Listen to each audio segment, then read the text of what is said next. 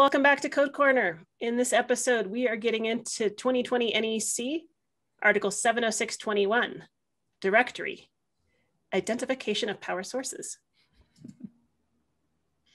I'm gonna read some code. ESS shall be indicated by markings or labels that shall be in accordance with 110.21b. Facilities with utility services and ESS. So that's going to be everything with a backup power situation happening. Plaques or directories shall be installed in accordance with 705, which is interconnection of power sources, and 712, which is actually DC microgrids. B, facilities with standalone systems. So either way, whether you're a standalone system or you're interactive with other utility sources, with other power sources, plaques or directories shall be installed.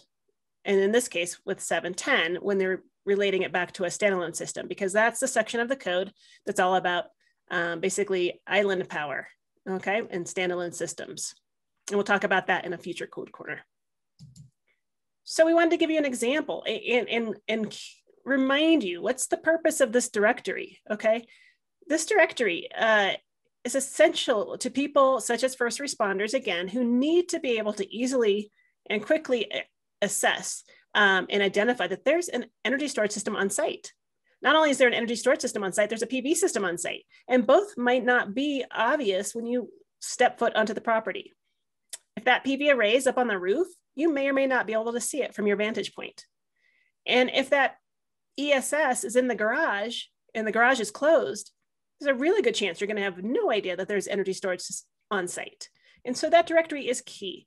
And it's key to be clear and easy to assess, like, where am I?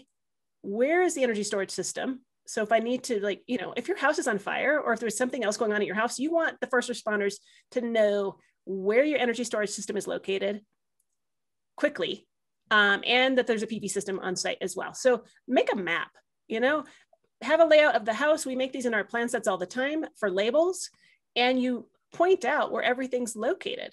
This is a great example. First of all, we're saying, hey, there's a source on here. It's a PV system and an energy storage system, not just the utility power, okay? Multiple sources of power, caution, okay? That's a good thing for people to note stepping on site, because keep in mind, we go and we design these systems and we install these systems, but the people that are going to be there when your house is on fire may have no training, no idea about other power sources, no idea that that stuff is on site. Okay, and so here we're pointing out that there's an energy storage system in the side of the garage, okay, with a label and an arrow. We're also pointing out the disconnects on this label. That's a good idea. If we want to shut this thing down, that's where you go. And we're relating it to the utility meter in case they're, you know, not quite sure where they are on site. It's pretty easy to usually find your utility meter. And hey, there's a solar array here too. So the identification of power source requirement actually not only lives in 706, but you're going to see that same requirement in 690, 705, and 710. You see identification of power sources, you know, seriously throughout the code and throughout the code sections we're most concerned with. So it's not just in 706. And what were you going to say, Ryan? Oh, well, I was just going to point out, you said, you know, make a map.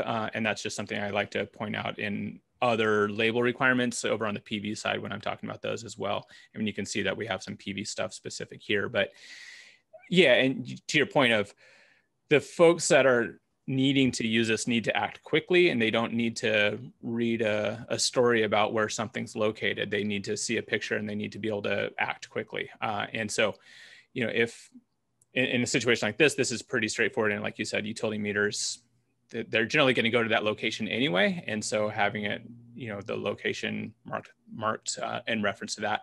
And then if you have multiple disconnects, because there are allowances sometimes for that, you know, having different labels or different maps, and, you know, you are here is also a very nice one to have. So people don't have to think. So again, if you have multiple labels, we do that all the time as well. So yeah, make it easy on the folks that are trying to use it. Absolutely. I mean, and we've had some pushback actually from, you know, contractors on, why do you have to put this like picture label here? It's like the actual code section is called directory. You know, it's not just labels or it needs to give information with its appearance. Okay. And so I almost wish they call it directory/map, but they don't. Thanks for joining this Code Corner. We wanted to also note that we have a heat spring class series on energy storage systems. We have one class for the National Electrical Code requirements for energy storage systems, and we have another class for fire codes as they pertain to energy storage systems.